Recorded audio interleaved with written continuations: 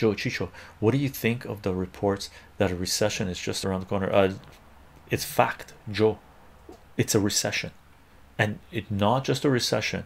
We might be going into, this is huge, gigantic. Don't get me wrong. The market might, Wall Street might pop back up because money is might just all of a sudden flood into Wall Street. Is the, might, people might consider it to be the only safe haven, right? Maybe, right? Europe is gone.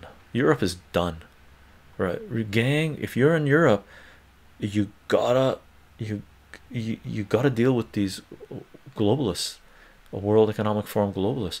They're about to start off World War III, and they have already, tell you the truth, right? Europe is done. If you had money, you'd be crazy to keep it in Europe.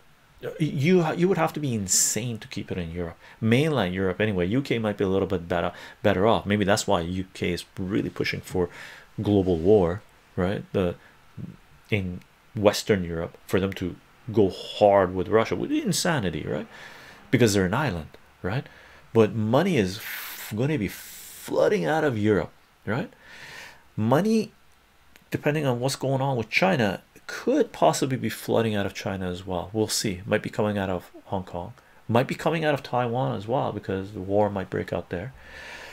Smart money would go into Russia, right? If they have the means to go into Russia, and most likely they might come into the United States as well. Okay, we'll see. But the US, it's a global recession. Europe is already recession, US is recession, Canada, for all intents and purposes, it's the people's recession. Some corporations are doing okay, right? Because it's a mining and oil country, resource-based country,